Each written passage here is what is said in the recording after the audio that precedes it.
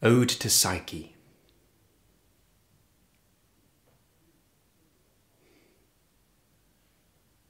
O goddess,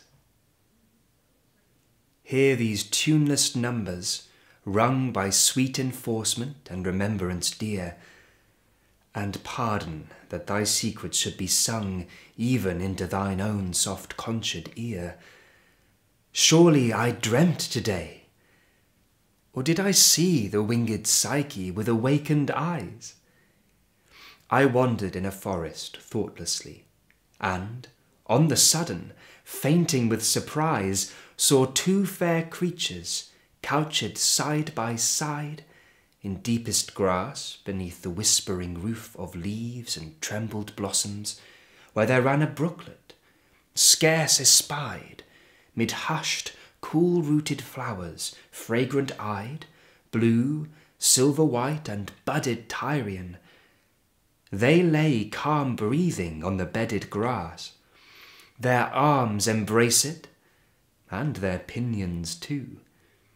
Their lips touched not, but had not bade adieu, as if disjoined by soft-handed slumber, and ready still past kisses to outnumber at tender-eyed dawn of Aurorian love. The winged boy I knew, but who wast thou, O happy, happy dove? His Psyche true. O latest born and loveliest vision far of all Olympus' faded hierarchy, fairer than Phoebe's sapphire regent star, or Vesper, amorous glowworm of the sky, fairer than these, though temple thou hast none, nor altar heaped with flowers, nor virgin choir to make delicious moan upon the midnight hours, no voice, no lute, no pipe, no incense sweet from chain-swung censer teeming, no shrine, no grove, no oracle, no heat of pale-mouthed prophet dreaming. O brightest!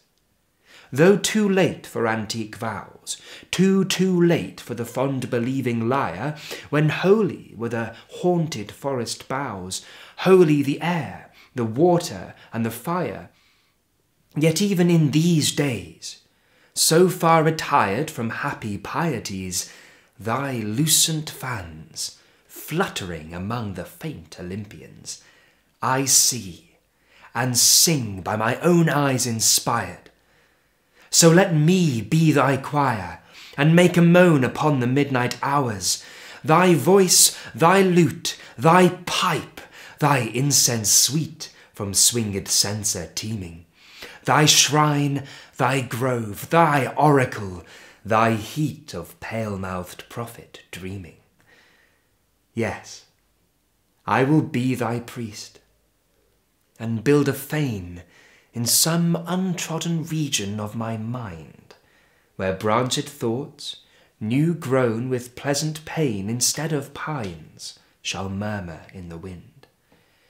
Far, far around shall those dark-clustered trees fledge the wild-ridged mountains steep by steep, and there, by zephyrs, streams, and birds and bees, the moss-lain dryads shall be lulled to sleep. And in the midst of this wide quietness, a rosy sanctuary will I dress with the wreathed trellis of a working brain, with buds and bells and stars without a name, with all the gardener fancy e'er could feign, who breeding flowers will never breed the same.